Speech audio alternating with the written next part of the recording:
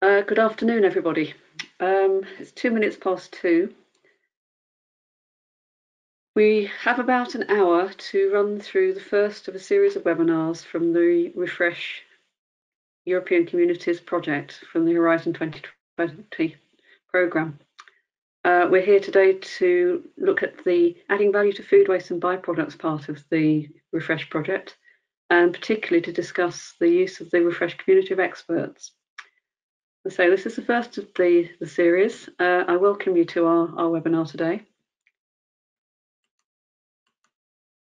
There are three of us here to talk to you this afternoon. My name is Nina Sweet. I work for Rap Cymru, based in Cardiff in the UK.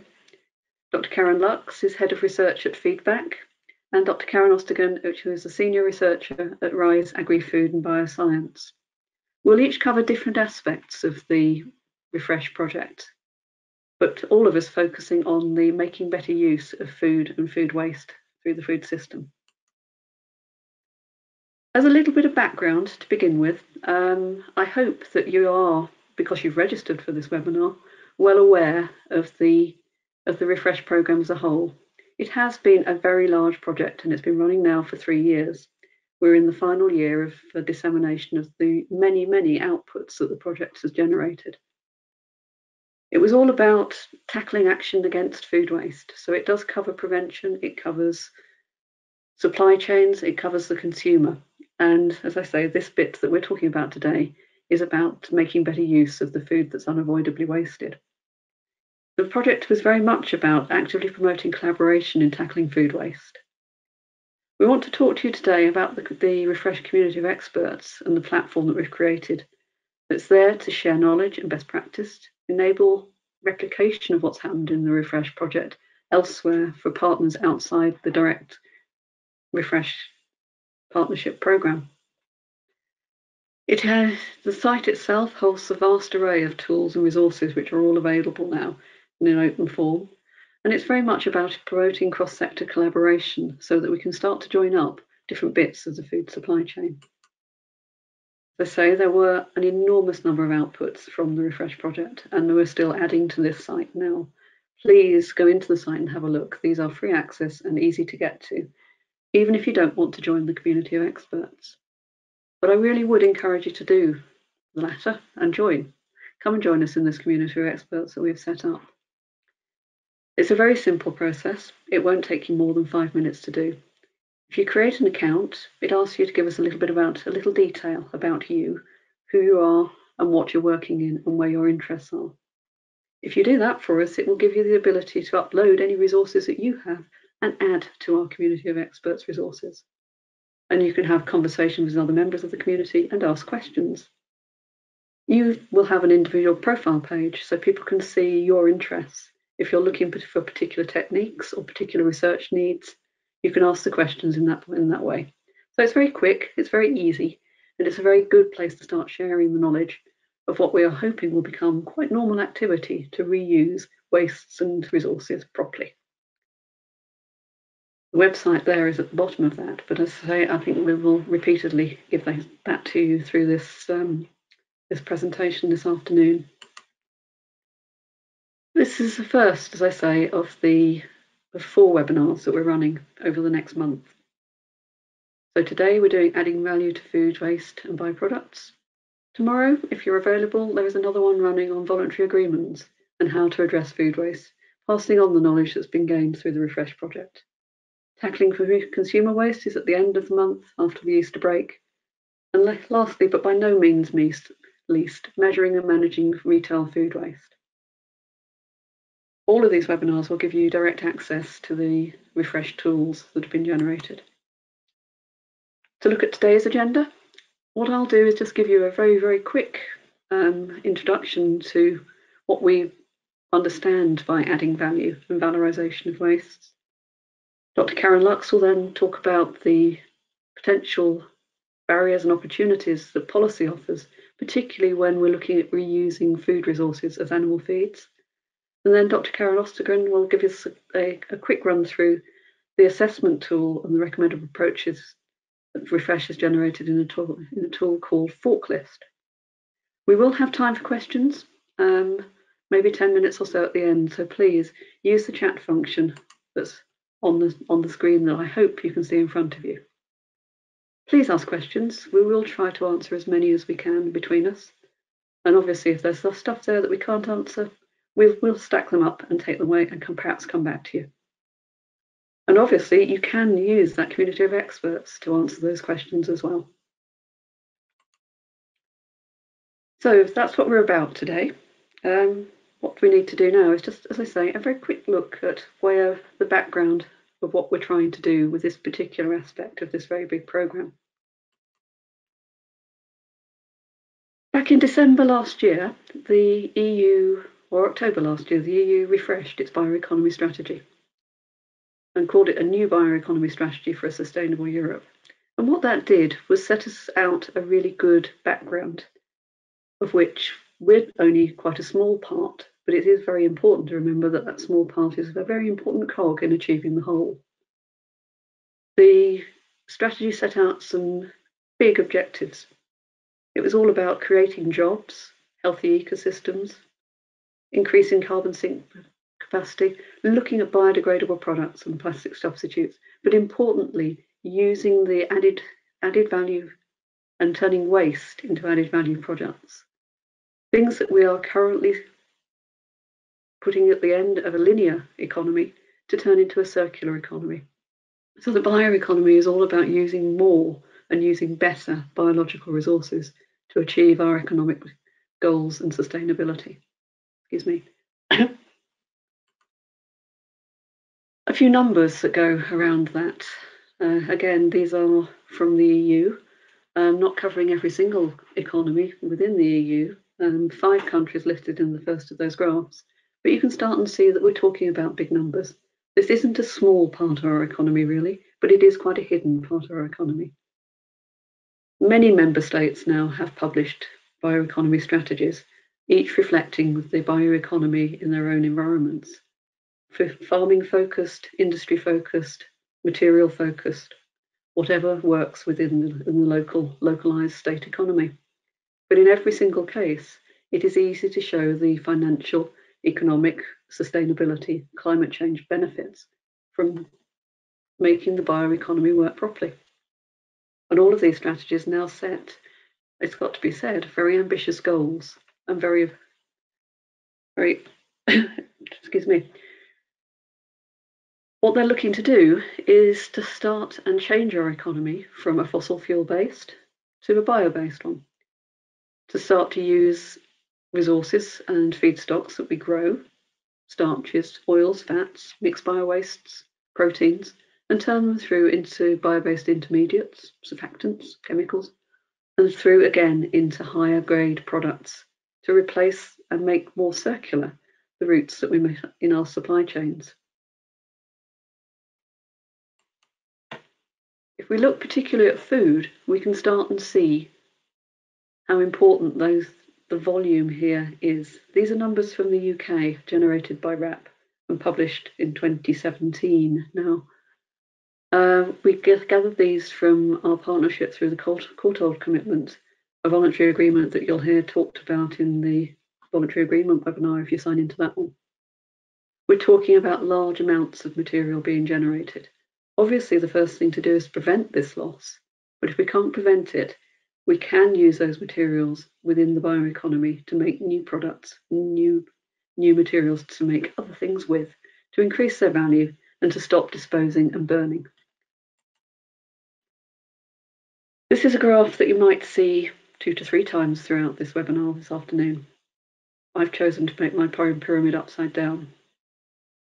We're talking about valorization, which is a complicated word to say making more use or increasing the productivity of our resources, adding value.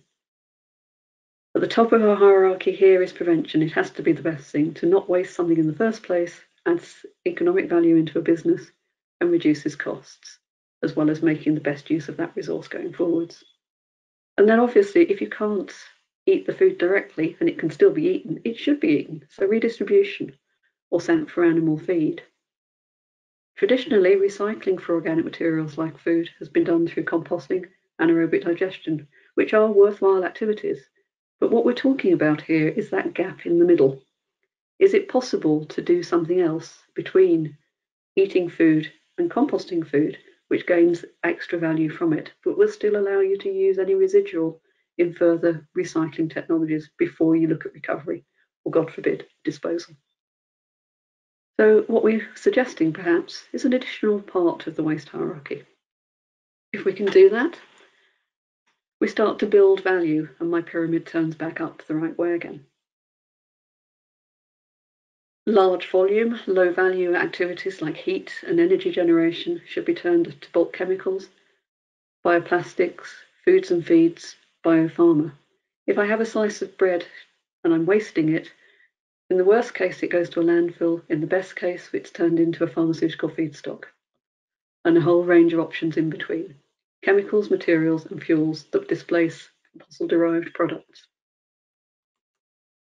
If we can do that, the costs and benefits are enormous. Corporate sustainability goals are met, and we're turning our linear economy into a proper and working circular economy. A few examples of this in terms of transferring that directly to business. If I'm a business that wants to take this step, firstly, I identify my material flows through my business. I look to find out what my unavoidable materials might be, which will enable me to prioritize the valorization hotspots. Where's the best thing that I can concentrate my investment effort at? And if I can do that, I can evaluate what I can do with it and turn loss into profit.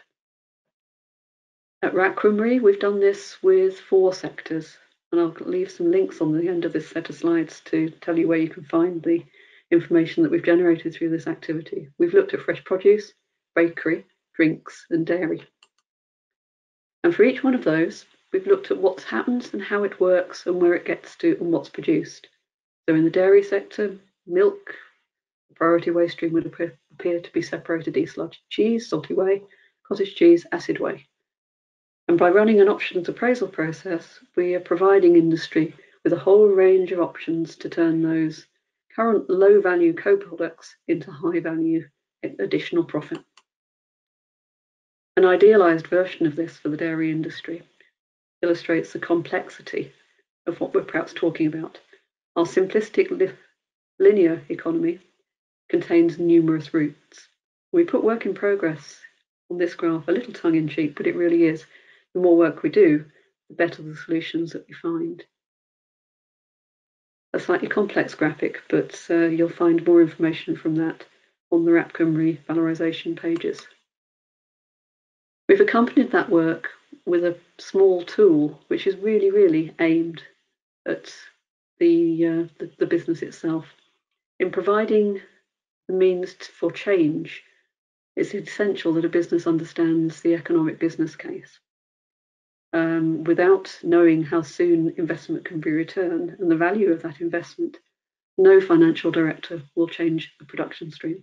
So our tool can lead to increased productivity and efficiency, higher product outputs, and increased revenue for the company. And if you can tick those boxes, the finance director may come on board. 1 or 2 case studies where this is already happening. Larger global scale ones. Pasta manufacture being the residues being used with packaging. Coffee being turned into numerous different products. Milk, a German company called Q Milk is manufacturing really high quality usable fabric from milk proteins, previously all wasted. In Wales, we've done this with much smaller scale businesses because that is the nature of Welsh business. We are a very SME based community, working with distilleries, dairies, fruit farms and juice manufacturers.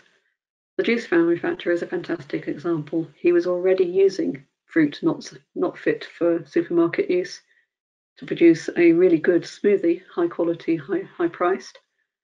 But he is now taking the pomace from that fruit manufacturer and producing other products from it by using our business tool and the options appraisal tools to valorize, to make better use and give added value to his product.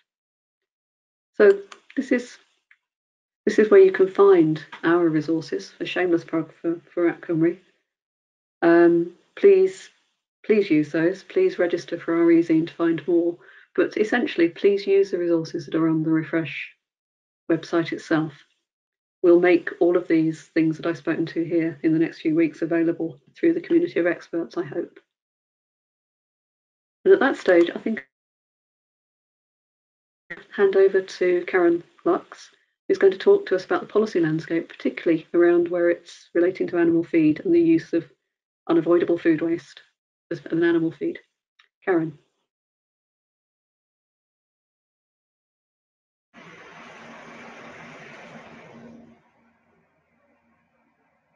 Okay, I hope everybody can hear me, see me, and the presentation.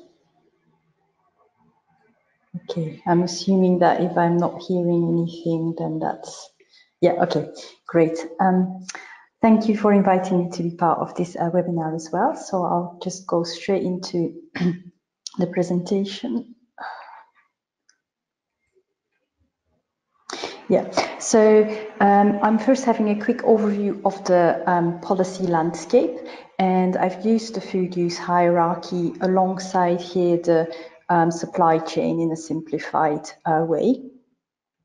And I first wanted to very briefly mention the proposal of the European Commission for a directive on unfair trading practices in business-to-business relationships in the food supply chain. And this is important in terms of prevention in the early stages of the supply chain, so that, for example, there will be less last-minute order cancellations or alterations, and we have less arbitrary application of cosmetic standards, for example, so letting more fruit that isn't quite perfect into the supply chain, for example, when it's been related to an unfair trading practice. I can tell you more about that if you're interested, but that's not the detail of this presentation. Then the circular economy package aims to halve per capita food waste, and it focuses on the retail and consumer level in line with the Sustainable Development Goal 12.3, but it also has a commitment without target to reduce food waste further up the supply chain as well, so in manufacturing and farming.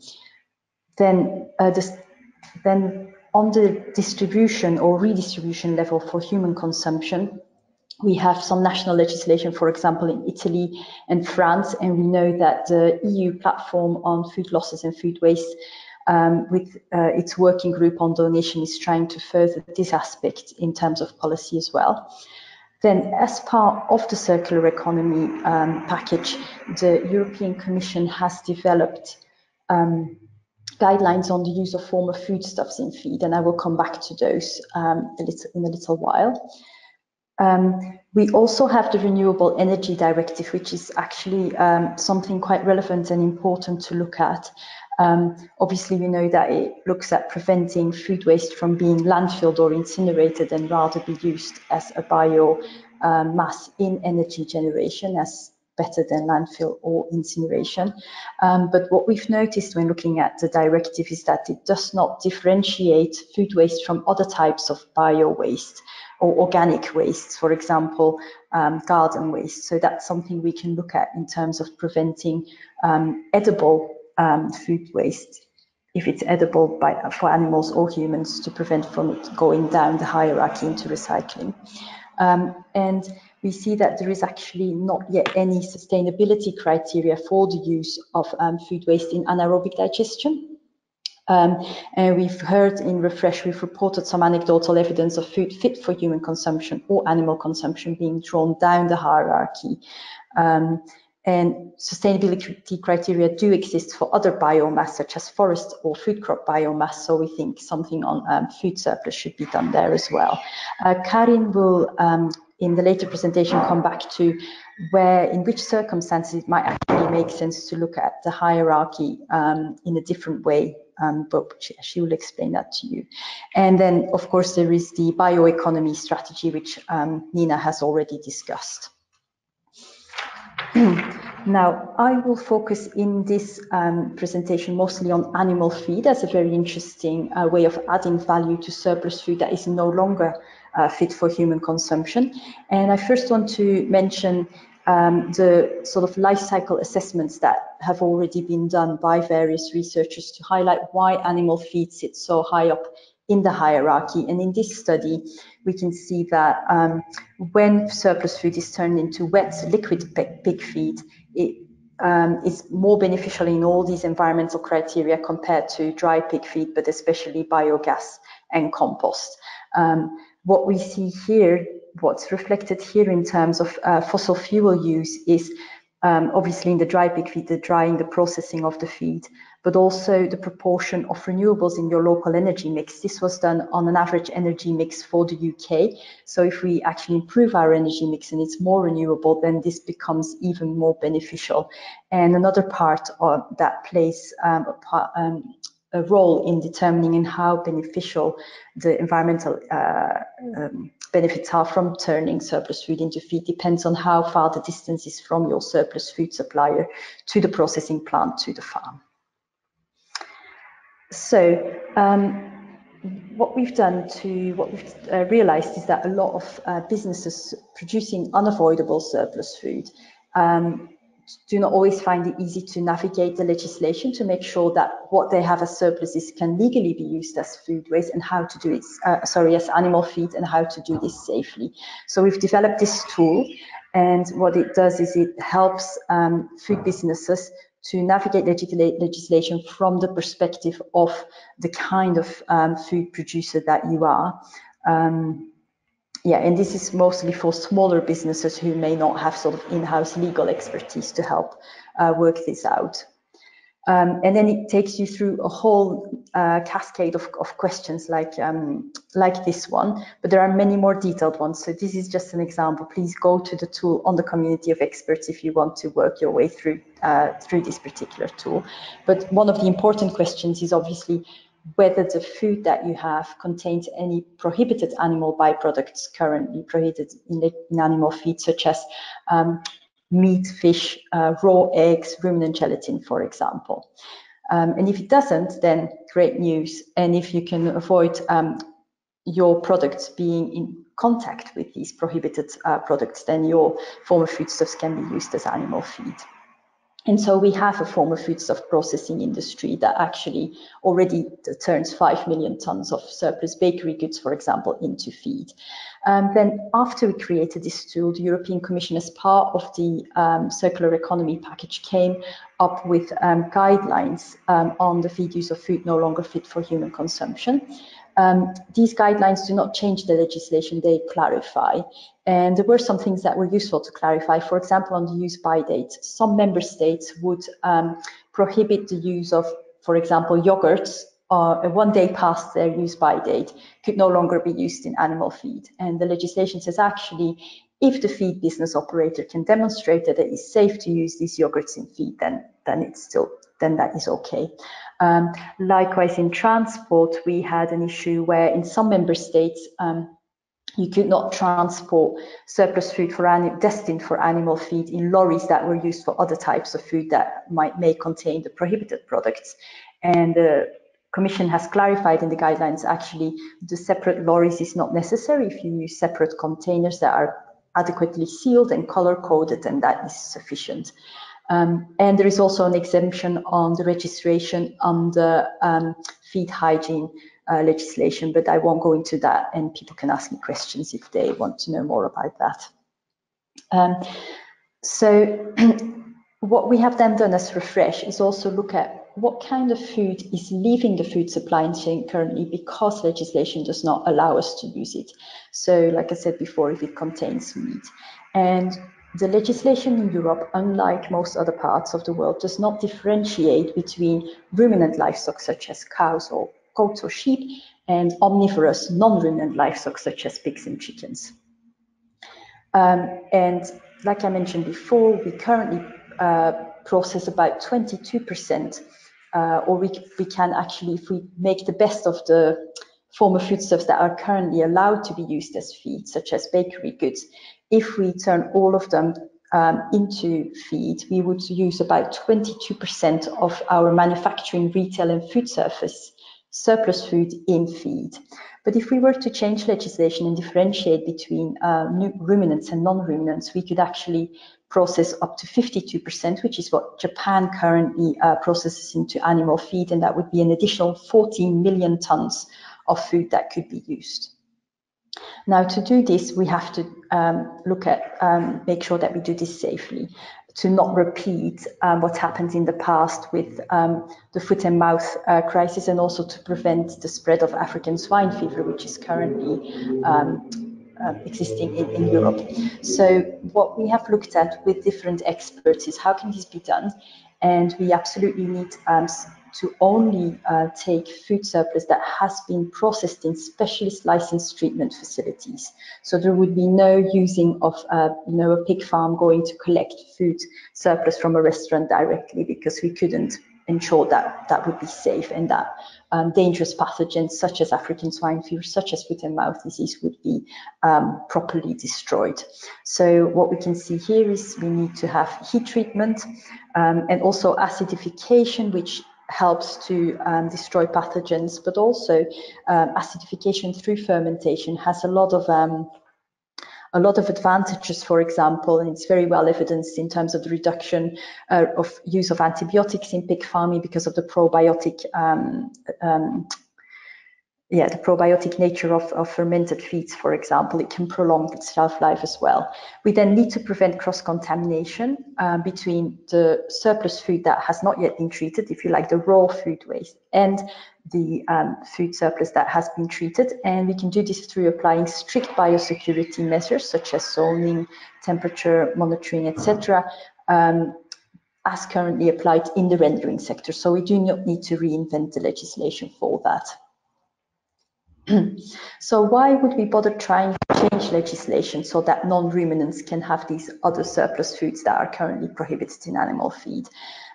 It's the driver that drives us is the environmental benefits. There are also economic benefits, but I won't have time to go into that in this presentation.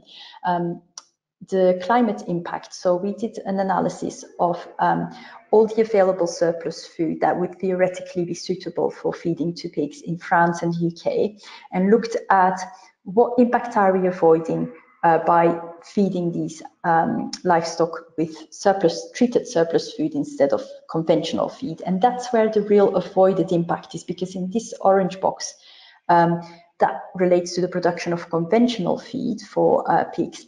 And that really means that you reduce demand on soya, which in Europe is still mainly imported from Brazil, from Argentina, with huge impact on deforestation there.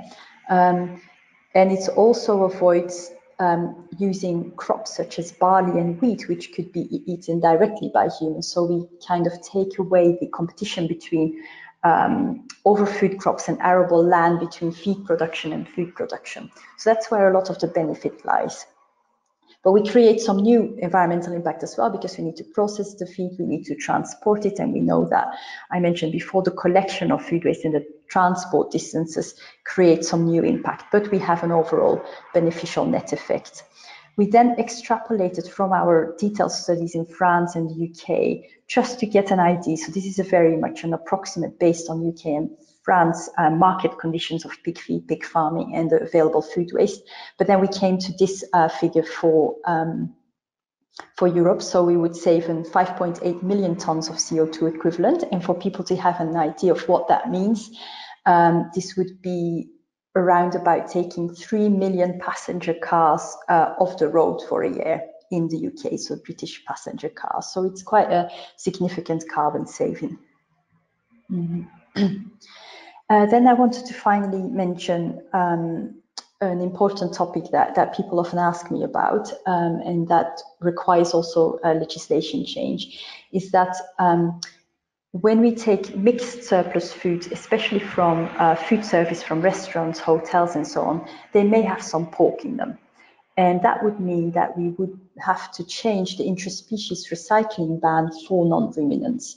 And for this, I wanted to point to the scientific evidence. So we know that in the European Commission early scientific steering committee, but also later in a new European Food Safety Authority risk assessments, they both confirm that there is no evidence that interspecies recycling could cause transmissible spongiform encephalopathy in non-ruminants.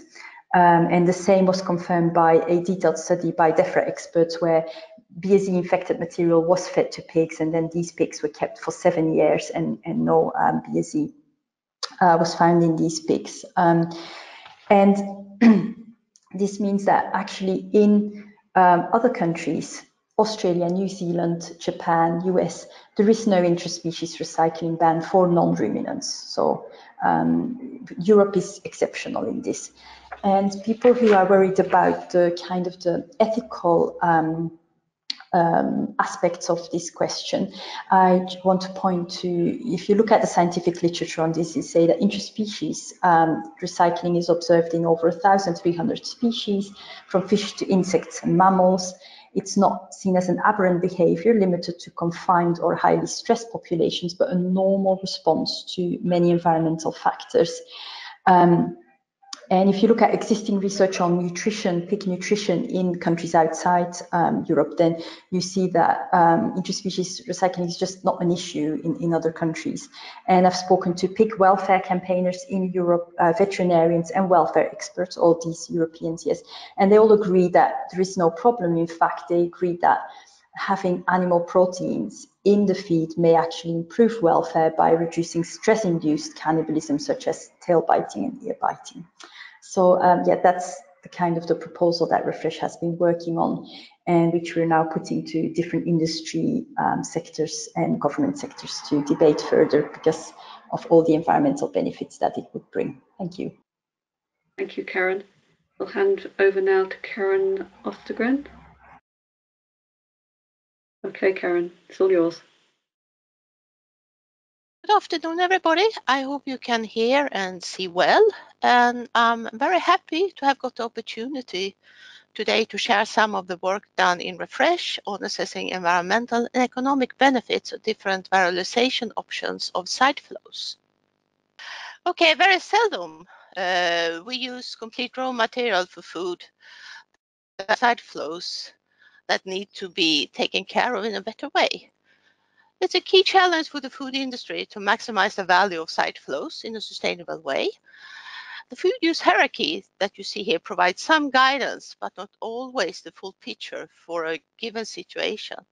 To illustrate the challenges, let's look at the example of valorization of apple pomace. Next slide. Apple pomace is a residue from use of cider production. 1 kilo of apple pomace gives 0.7 kilogram juice and 0.3 gram pomace. In EU, about 2.5 million tons of apple are utilized for juice and cider per year, which means that you have roughly 0.7 million tons of apple pomace to take care of. Please.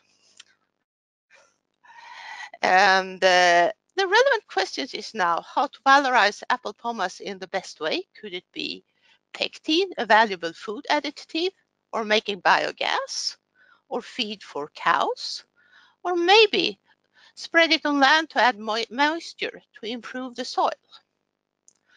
The food use hierarchy, next slide please, is one way to get an idea, but it does not really answer the key question. Most practitioners aim for making good business and being sustainable. At the same time, thus the key question to consider becomes, how does the current handling of apple pomace compare to other options? Next slide, please. And then you need to consider environmental impacts, cost, and market as well. Now it starts to getting tricky. In Refresh, we have created a science-based tool for practitioners to help out. The name of the tool is the forklift tool. Forklift stands for Food Use, Food Side Flow Recovery Life Cycle Tool, and it is a spreadsheet tool. Next slide, please. Forklift aims at providing stakeholders with hands-on, helping to gain a general understanding and highlight the environmental impacts and cost for selected valorization routes. focusing on selected key parameters. The food cycle covered in the tool are apple pomace, blood from slaughtering, brewer spent grain, tomato pomace, whey permeate, and rapeseed press cake. As you can see, we have built forklift models for a selection of common side flows in the food industry. The choice of side flows implemented in forklifts were actually based on recommendations by experts and stakeholders within Refresh, fulfilling the criteria of being difficult to prevent, being of large volumes or having significant environmental impacts, and having a high valorization potential compared to now. Forklift uses a life cycle approach. That means that it calculates the environmental impacts from cradle to grave. In this case, we use the global warming potential, together with all costs, in this case the real money flows, associated with the life cycle of the product. How does forklift work?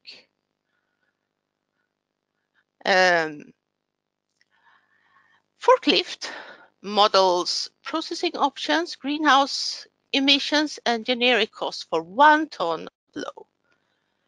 Actual costs on labor and equipment can be added. Forklift contains background data on greenhouse gas emissions and costs, transport, and processing for European countries. And these parameters can also be partly modified. And the impacts are split between the main product and the side flow based upon the value. And that is called, in LCA language, economic allocation. Finally, the modeled results can be compared with the results with similar products that are on the market to give you a view if your process is beneficial or not. This is a snapshot of how forklift looks. When you open the model, you select a side flow, in this case protein production, feed, aerobic digestion, or land spread. And below you see the different products that are modeled. So if you choose anaerobic digestion, we're entering a new page that looks like this. And to the left, there is a brief process description.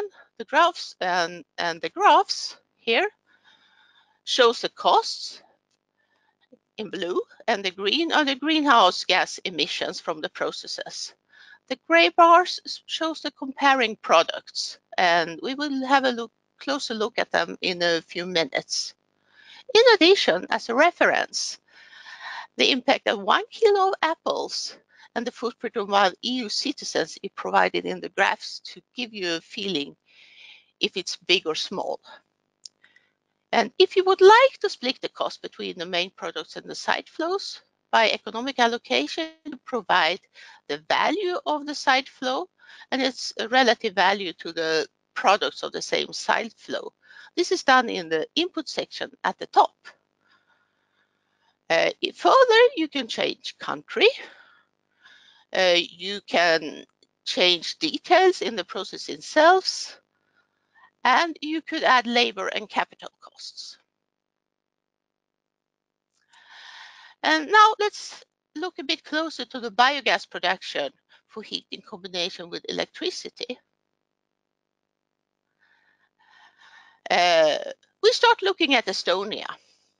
The green is the current process compared to the impact of heat and electricity in average from Estonia, hydropower, electricity and heat average in Europe, and electricity and heat in Europe, and with the addition of application of mineral fertilizer, and that connects to the digestate that is produced when you have the making anaerobic digestion.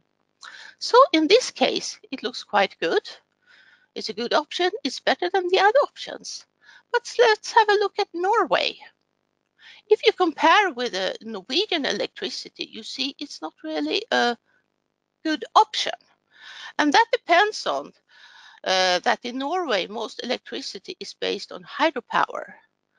Thus, we clearly see that the local and regional conditions matters, And in forklift, you can play around with these conditions to understand what matters in your situation. And next slide.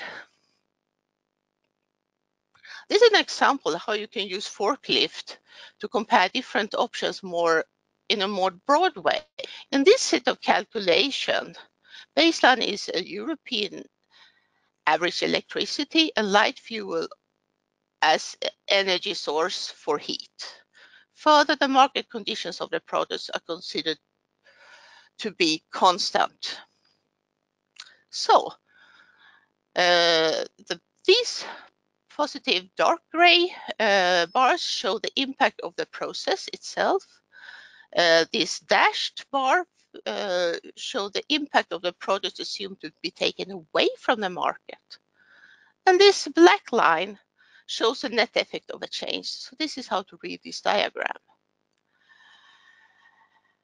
And here you could see the valorization of the pectin.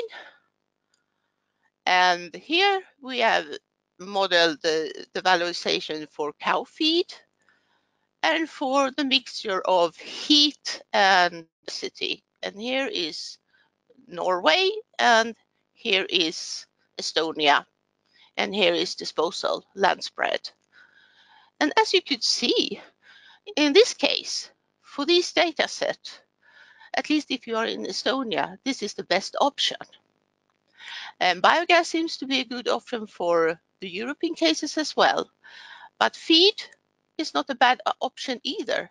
But for the current data set, pectin is not as good because these are energy requiring process. If you have a clean energy, this will come out much better. So this is an example how you can use forklift to identify options to find hotspots. So in conclusion, the food use hierarchy is a good way of understanding roughly how to think. Forklift is a good starting point for understanding the process in its context and a first step for making informed decisions how to improve. For decisions on investments and communication, full LCAs and LCCs should be performed, as was done, for example, for the feed case that Karin showed in the previous presentation. So if you are a little bit curious of forklift and want to try out, you could download the spreadsheets and the documentation on the Refresh website, and I think also now or very shortly from the community of experts. And also if you would like to perform a combined LCA and LCC, guidance are provided as well in reports that are on the Refresh. So please take your time and have a look at these reports. Thank you. Thank you very much, Karin. Step back into some screens. Oops. We have the opportunity to take some questions, and thank you to those of you who have been feeding those through to us. I'm going to start perhaps with a couple for Dr. Luyckx. We have some questions on the potential of the use for animal feed, Karin. I know Refresh didn't particularly address for insect feed, particularly look at insects, but I think we're all aware that it is a growing sector. Our questions around the flow diagram for former foodstuff doesn't include an option for insect farmers at the moment. Yeah. And the law is obviously very different for pigs than it is for, say, black soldier flies. Interestingly, it actually isn't. So the law, in terms of what can currently be fed, what it prohibits to be fed to livestock is also prohibited to feed to insects currently. So you're still excluding, say, household mixed food waste cannot currently be fed to insects legally in Europe, even though a lot of research is being done. So that's one thing that we need to be changed. And in our big report, I forgot to mention that will be published within the next few weeks on the Refresh Results website. We actually refer to some of the research done on insects, and it depends a lot on the situation. The important thing to note is that insects and EFSA, the European Food Safety Authority, has done an opinion on this. Insects are not necessarily going to prevent the dangerous pathogens from being passed on. So you still need the heat treatment of the food waste, just as I showed for directly feeding to pigs. You still need the same heat treatment if you were going to feed it via insects. Now, that doesn't mean insects can't play a role, and then it depends very much on what you feed the insects, where they sending surplus food through insects or direct feeding becomes more beneficial or not. And there's some interesting new research coming out from Wageningen, which we will be referring to in the report as well. But there are circumstances in which, from an energetic or environmental perspective, from the LCAs that have been done to date, it is more beneficial to feed directly to pigs. So it's kind of the insects aren't the magic bullet, but can play a role in overall protein production. Thank you, Karin. And a sort of supplementary to that one, a quick question about, is it possible to standardize the feed for insects in any way so that there are standards and you know what you're taking? For insects or for the pigs? For insect feed. But for animal feed, obviously, you have to meet a certain standard. That doesn't exist for insect feed. Do you see that coming? Yeah, I don't know. No, I'm not sure. I think it was a very narrow path in the European Parliament for the approval for insects to be used as the permission for insects to be used in animal feed was only very narrowly passed. Now, in terms of what the standards are for what their feed be fed on, if we change that from what's currently permitted, I don't know where that is at, because we haven't researched that particular part. Okay, so that's an area for more work. Yeah. And then perhaps a question for both of you, and that you've been more involved in the work of Refresh than I have. How replicable do you think the findings of Refresh will be to other parts of the world? And are these tools easy to pick up and use elsewhere, outside Europe? Either of you? On the animal feed tool, the legislative one that we've done wouldn't be applicable, because that's very specific on European legislation. The work we've done in terms of, if we were to change legislation for non-ruminant feed, then the research we've done is very relevant, because we've taken the Japanese model, which is already being implemented, but we've looked at a higher risk context like the European context. And kind of developed a model from a safety perspective, gone into the detail. And we think that there's a lot of mileage there, because in the United States, for example, some states permit the use of surplus food as animal feed, but they permit the on-farm processing, which, there are more risks. And I think sort of doing it in a manage the risks adequately, this model I think is replicable. We've already been dialoguing, for example, with the Australian government about the model. They're very interested in it. So I think it is replicable. And also worth noting again that in a very recent report, and I need to go and look it up, the Food and Agriculture Organization has again noted the importance of starting to look at the industrial high-scale processing of surplus food for animal feed if we're going to move to a more sustainable food system. So, yeah, that would be my contribution. And Dr. Östergren, the forklift tool, how replicable and how useful is that elsewhere? I would say that the work we have done with LCA and LCC, they build on the European guidance document, the ELCD has the guidance document and LCC.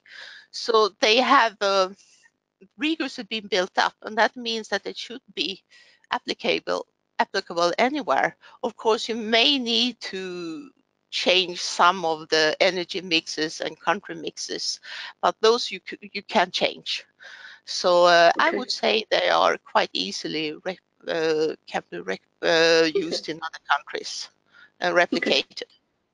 And a follow-up to that, one of our audience is asking about citrus waste.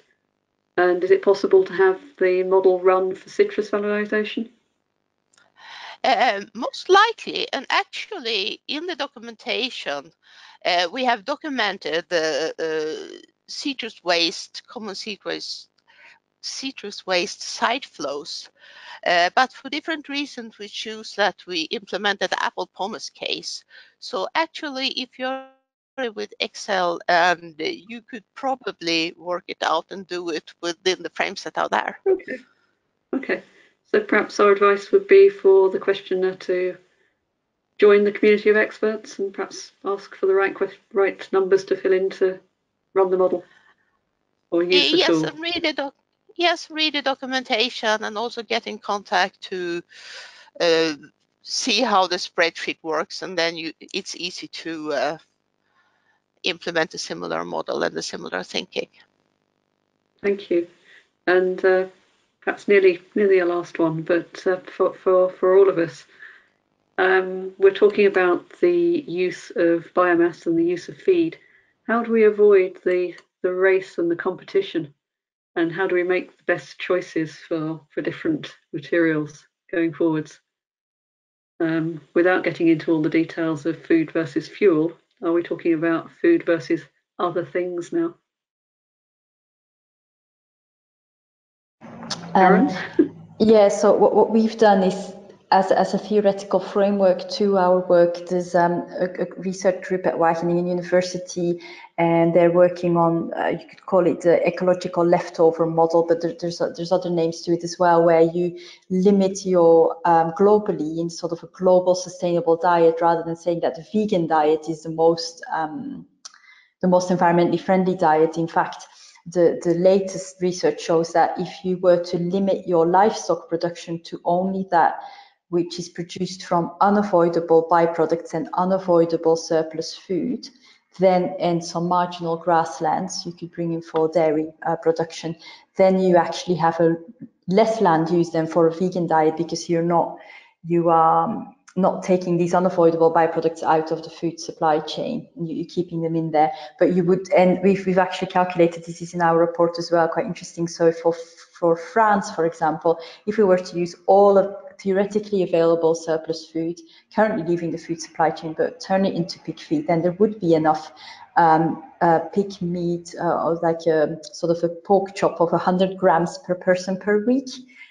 So, you know, there is, yeah, no, and this is done on quite detailed research on what is the energy content and the lysine, which is the most limiting amino acid in a pig diet and often needs to be added. So you can look at that in the detailed LCA study that will soon be published on the Refresh results. But I think it's a very important question, and we really need to guard, because I'm just trying to look at the question here, you know, the race for biomass production, I think, is a really important one that we need to keep framing our work into, not drive the wrong kind of, or, you know, have unintended knock-on effects that, yeah.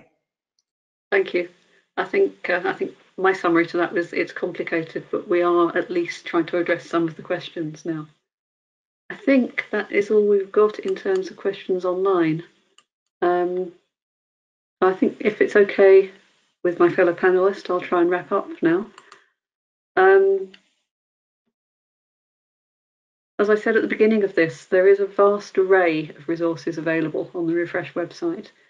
And if you join the community of experts, it gives you the ability to add to that knowledge, use that knowledge, and ask questions of that knowledge. So please do that. And the forklift tool that Dr. Östergren talked about is available there as well. Please have an explore and a play with it. And while it's up there on online, please ask any questions that you can or need to make use of it. I'm sure the researchers will in turn welcome the feedback from its use. So I think that's all we have to say to you in terms of the time that we've got allowed to us this afternoon. We said we would try and finish this within the hour.